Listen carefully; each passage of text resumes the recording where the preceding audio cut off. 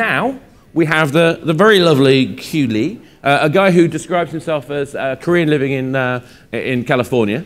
Now, I actually first encountered GAMEVIL probably back in 2004 when I was invited over to Seoul by one of the agencies. And what's always struck me is there's a couple of really amazing things about the Korean market. They're absolutely crazy about games, and they always do things that are just phenomenal, particularly with the connectivity.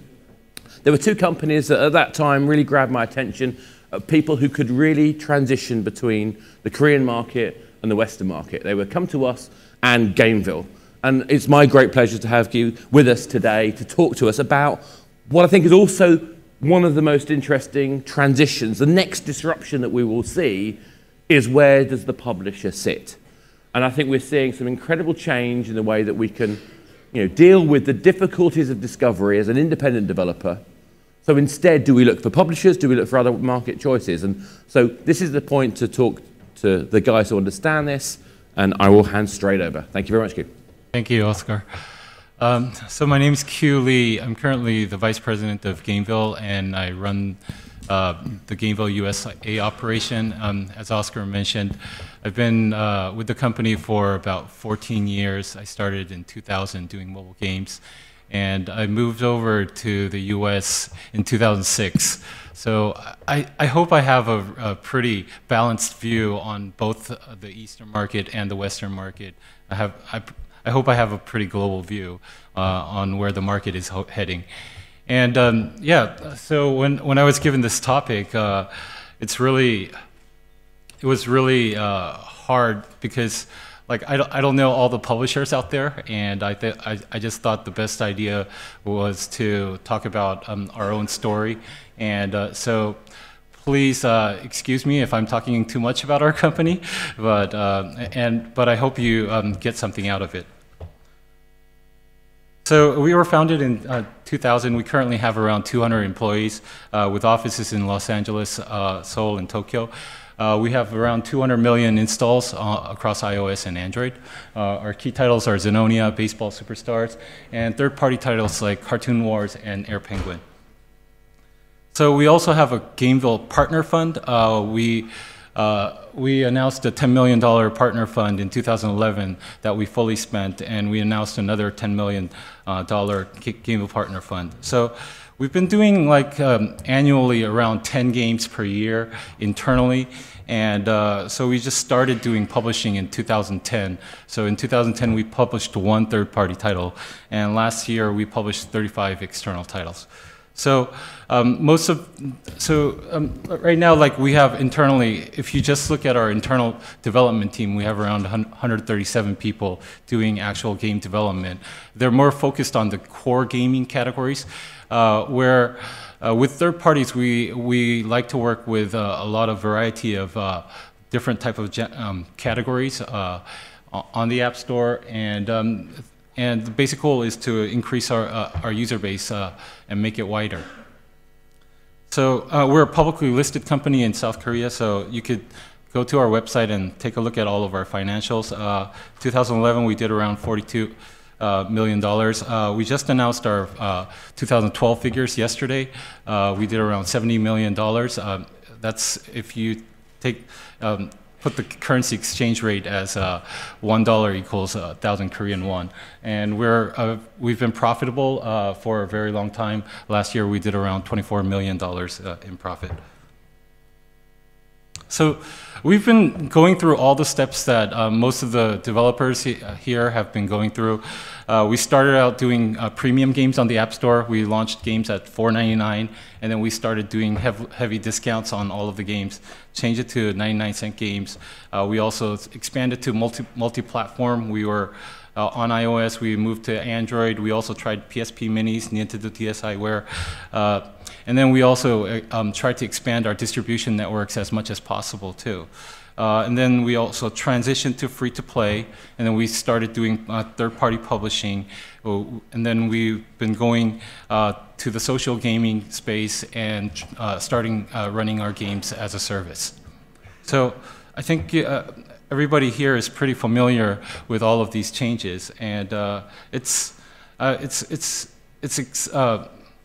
it's pretty awesome that we've managed to do this within like, it's only been like 4 years since the App Store came out. So it's a really rapidly changing industry, and I think your company has to be ready to change all the time.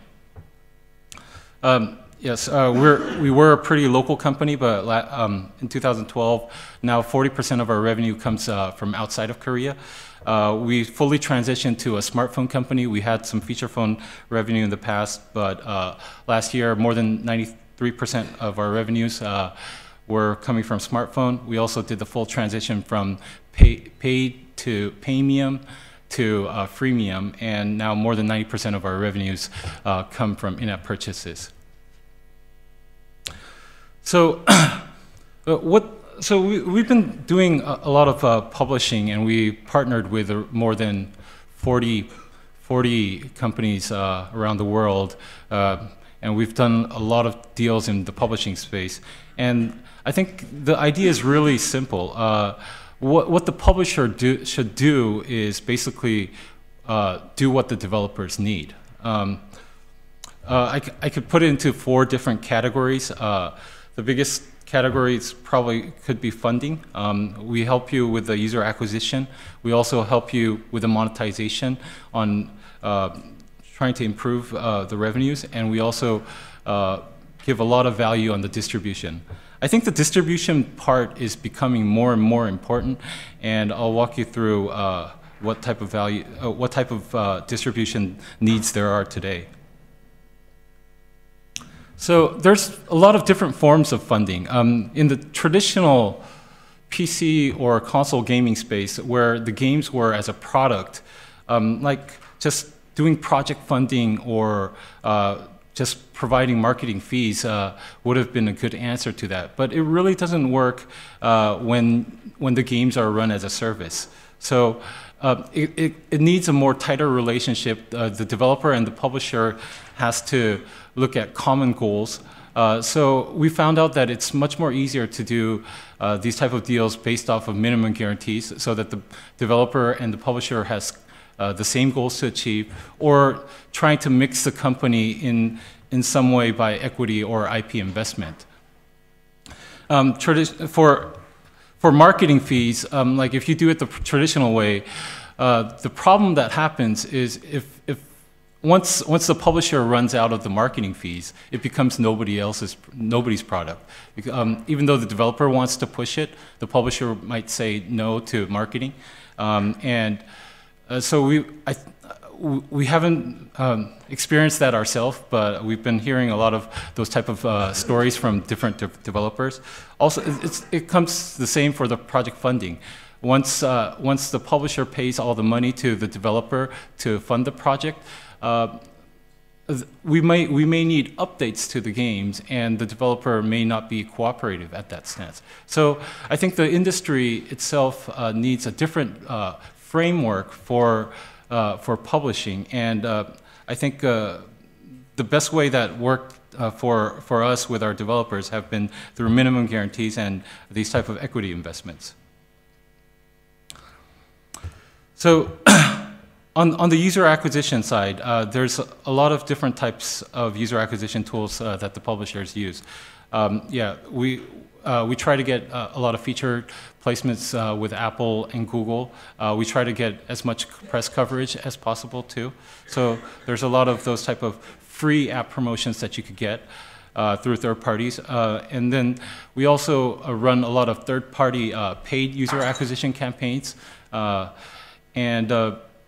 We've been a little bit slow on this side, but we're trying to ramp up on this a little bit more. The biggest user acquisition tool that we have right now is through our own network. We have more than 200 million installs.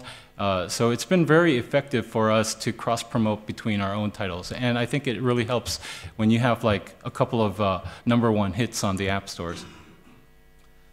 So one of the things when the developers come to a publisher with their title, I think when you should actually look at the title that the publisher is actually publishing, and make sure that it's using the similar like demographics. We may have 200 million installs, but most of our users are like male teenagers that like to enjoy mid-core to hardcore games, and it might be a really tough game for us to publish if we're looking at a very casual match 3 type of game.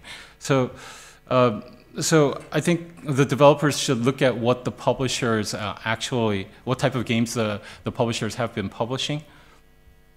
You also should work together on social network integration. I'm going to talk about the other mobile social networks that are out there, but as you've been seeing through like the success of Candy Crush Sega from King.com, I think Facebook integration is also very important. So those are free user acquisition tools that you could use, and you should spend a lot of time with the publishers discussing about the social network integrations that you can.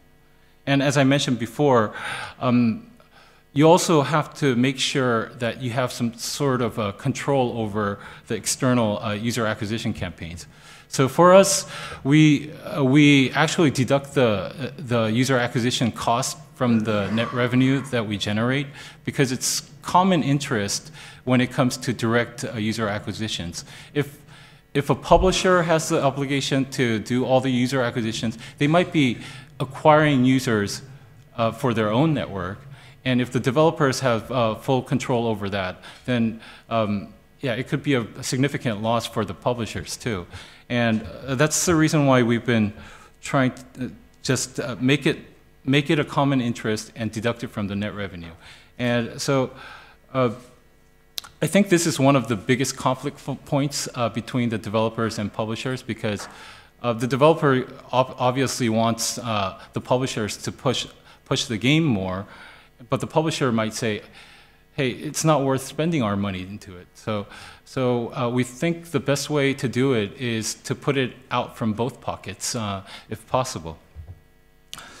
And so a lot of publishers, like even like us, we work with around 40 developers, and I think the biggest tip that I would give to the developers out there is to bug the publishers as much as possible.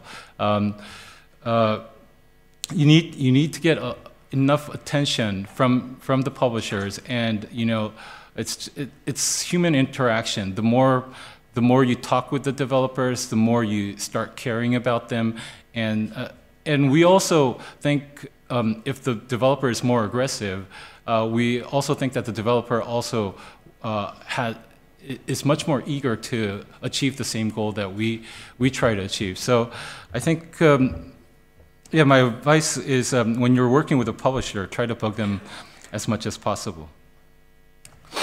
So for our internal cross-promotion, we have our own SDK called GAMEVIL Circle. It's just a simple cross-promotion tool where you could show banners. We also have an offer wall. It's prohibited on the iOS side, but on Android, Google doesn't have any restrictions on that, so we also do incentivize installs. Yeah, we do all the common things, try to get to the press and get our games covered, get featured by Apple, do our Facebook page, our Twitter page, our YouTube page. We do all those type of marketing. On the monetization side, I think the biggest thing that I've been noticing is Asia's always been a free-to-play country. America has started to pick up with the free-to-play after Facebook started picking up. I think the European developers are probably the latest in converting to free-to-play, but I think through the success of companies like Supercell, I'm pretty sure that I don't have to talk about why you have to convert to free-to-play anymore. So yeah, in 2011, this is data from App Annie, but even on the iOS side, freemium already exceeded the revenues compared to premium. On Google Play, it's always pretty much been freemium from the beginning, and right now most of the revenues are coming from freemium. And so these are some of the cases. Cartoon Wars and Air Penguin were not our titles. Cartoon Wars, we picked an app that was already on the App Store. It already reached the #1 spot on the paid app chart. And then we talked with the developers, and we actually got half of the IP. And so it was kind of an IP investment deal. So we put a lot of money up front in order to get the IP. But the first thing that we did was we changed the game from paid to freemium.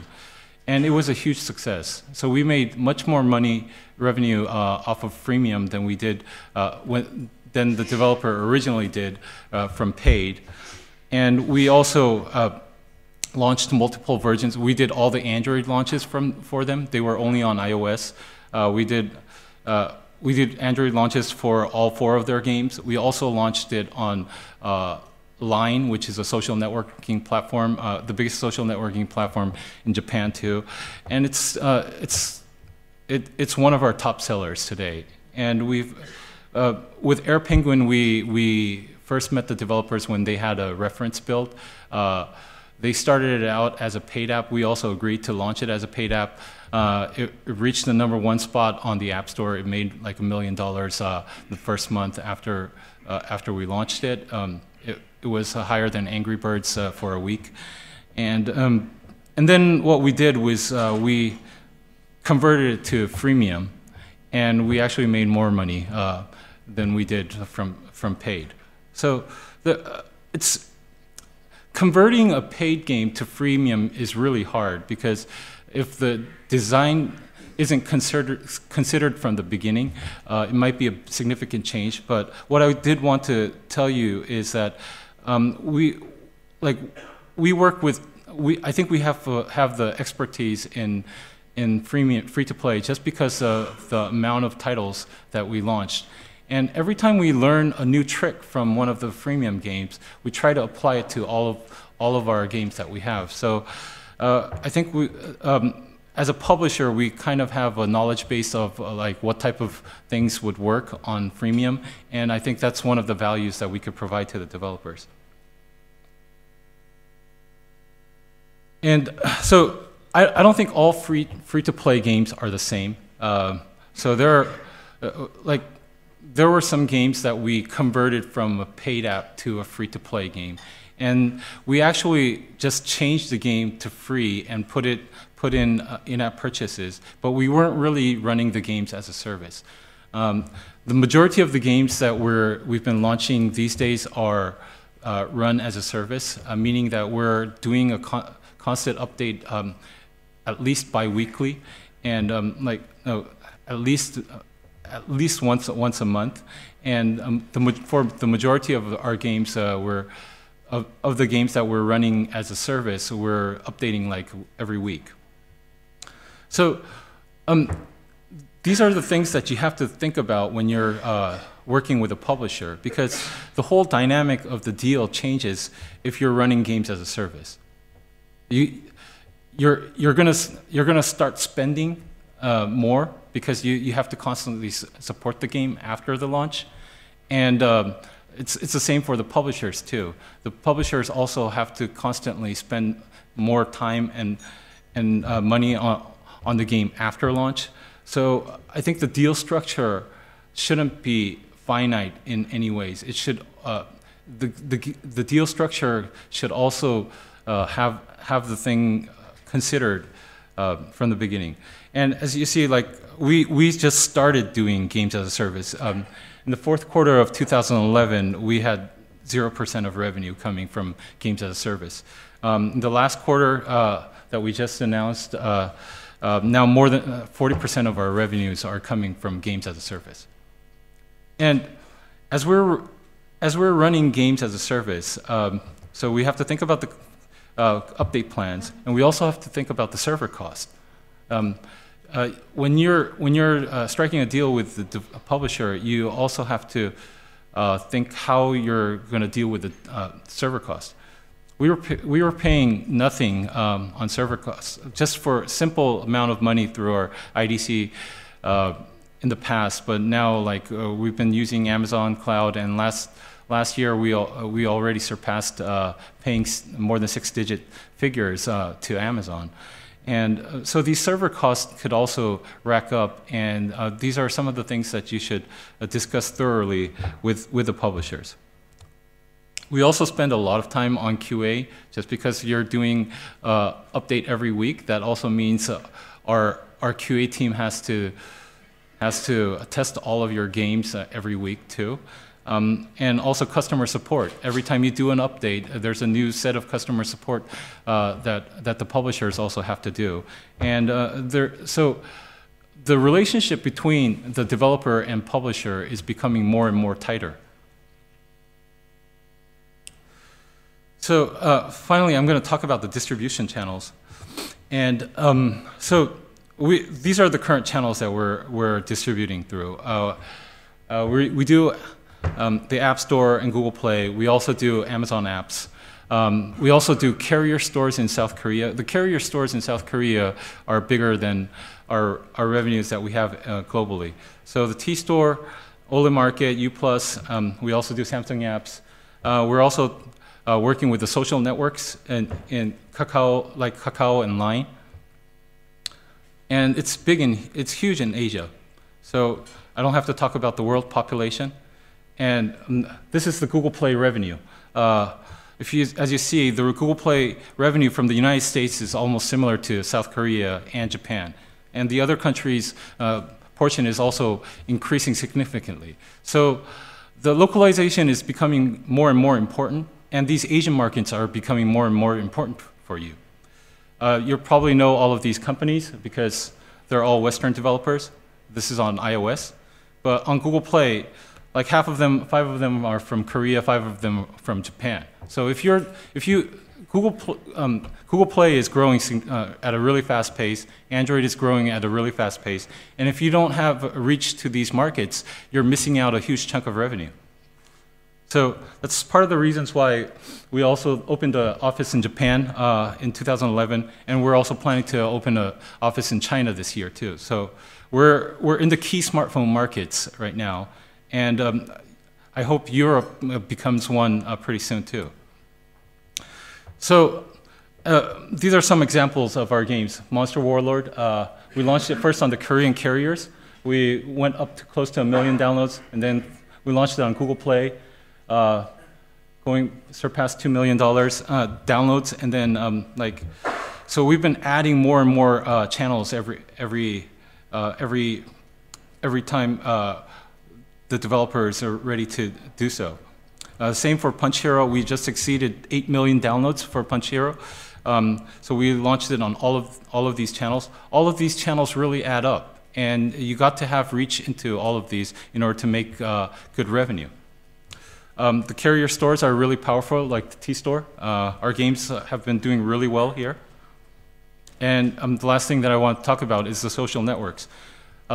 Line, Kakao, and WeChat, they all are mobile social networks that are very important. 70 million users on Kakao, 100 million users on Line. They're the biggest social networks in South Korea and Japan. 300 millions on WeChat, which is from China. And they also recommend games. So the daily active user base is almost about half of their total users. So like Kakao has like 30 million daily active users. So they can drive games to up the charts in the Korean store really easily. You can also use the social graphs from them, just like Facebook can. And so you got to pay more attention to app distribution. And the last thing that I wanted to talk about is some of our developers have been saying we're really happy with the funding, user acquisition, monetization, and distribution that GAMEVIL provides. But one of the developers were saying that they felt kind of left out because we weren't paying personal attention. They wanted to be more friends with us and have more drinks together. And so I think this is one of the things that we've been putting more time and effort into. So we have a huge team of producers to provide attention. We're trying to do more exhibitions for our developers. So we were out at G-Star last year. And yeah, so through this experience working with a lot of developer partners, I think we gained a lot of knowledge. And I don't think it's a hobby project anymore for us. 44% of our revenues came from third-party titles. And if you calculate this, this is $31 million last year. We did around 40 titles. So if you do the math, I'm not sure if I'm correct, but it's at least like $800,000 per developer that we've been paying out. So yeah, to find the right, this is the conclusion, to find the right partner, you get the right funding option, utilize all the user acquisition channels that are available, maximize the revenue through freemium, attack all the distribution channels available, especially Asia, and also confirm dedicated attention from the publisher. So thank you.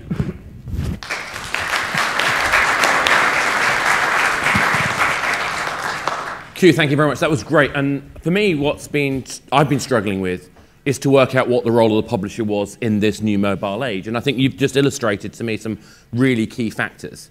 Because distribution is more complex than it used to be. You can't go to a retail channel and buy space in a game store anymore. And we can't do those things in the Google and the the Google and the iOS app stores. But there are app stores out there in regional areas where publishers who've got those relationships, who can sustain those relationships, can add value. So it's not just about the money, it's also about the expertise. And I think the one thing that I'm going to take away from that particular conversation you've just given us is that it's also about understanding how to continue the service experience after the launch. And I think if that's where publishers like GAMEVIL are going to move, they can really add value that independent developers on their own can't necessarily offer. I still think there's room for indies. I hope there is anyway. But enough of me talking. Any questions? Anyone got any questions out there? We have a couple. I know we touched that a couple of times already today, but the other guys were, let's say, very reserved when it came to the subject of getting featured, and now you touched it again. So I'm trying to push this again and ask if you could maybe give some insights. Well, I think, yeah, as Oscar mentioned, if you have like 1 to 2 titles and you want to maintain a relationship with Apple or Google, it's going to be really hard. And I think one of the reasons why we've been more lucky on getting featured is because we have a steady flow of games that we can communicate with Apple, and they also have some type of expectations on what type of games are coming from us too. Of course, even for us, if we bring a low quality title to them, they won't accept it. So relationships don't value over the quality of the titles, but at least the value that we could give is at least we could present it to the platform holders. I'd actually echo that quite strongly, because although it was only an operator deck that I was running, the number of companies coming to me in sort of 2003, 2005 was huge. And I could not possibly manage that. Okay, we were a small team. I'm sure Apple and Google have bigger teams. But it gets to a point where human beings cannot cope with those number of contacts, and they're going to inevitably have to find people that they can have a trusted relationship with an ongoing pipeline. Yeah, but I think Apple and Google is doing a really good job trying to reach out to as many indie developers as possible. They want a good, healthy mix on their app stores, and they don't want to look reliant on a couple of publishers too. But as Oscar mentioned, they're a pretty small team, and it's really hard to reach out to more than 100 developers, if you think about it. And they're pretty bombarded with all the emails that they get from all over the world. There was another question. Thank you. At what point does GAMEVIL like to be introduced to a new title? I mean, from a napkin scribble to a vertical slice. Where do you guys like to be involved and want to be presented with a new title? Well, yeah, we'd at least want to take a look at prototypes. There's, I think we're getting pitched with too many titles that it's hard for us to invest into anything that's on paper. But if it becomes too late, and we ask for changes, then the developers also get frustrated too. So like once you have a prototype that we feel comfortable with the execution, and we feel comfortable with what type of game it is, I think that would probably be the perfect timing. Any more questions? I'm going to sneak in one. Oh, there's one over the corner. Yeah. Hello. Outside of Korea and Japan, which have very specific carrier markets, how important do you see on Android the carriers in the future? And what about all the fragmentation and billing? How do you deal with that in the freemium space? So I think the most valuable asset that the carriers had was carrier billing, but a lot of carriers gave that up to Google, just because they're more interested in gaining smartphone penetration right now. And if you're a small carrier, it's really hard to get attention from a specific handset manufacturer. So unless you're like Verizon or Vodafone, it's really hard for you to try to build up your own store. But I know that I think both of them kind of gave up on that side too. So right now, I think Korea is one of the only unique markets that have where the carriers have a strong influence. I think China is also a pretty close market, so, that the carriers will have a stronger influence. But yeah, it's really hard to find. I come to Mobile World Congress every year just to find out if there is a new carrier driving that really heavily, but none of them really have seemed to manage to make any commercial success yet. I think China's an interesting one, actually, because Papaya was a Beijing-based company, and we found that there were around 72 app stores. And yes, the operator ones were very strong. Some OEMs were okay, but it was some underground app stores that were actually driving a lot of the revenue too. Yeah. Some of them were tied to the social media groups as well. So I think increasingly we'll find more diversity in the kind of app stores that are proving useful. China's going to be a huge market, and yeah, I think if you get China Android correct in China, I think you're already successful. It's been a hard market even for us. We're still working on it. There's another question there.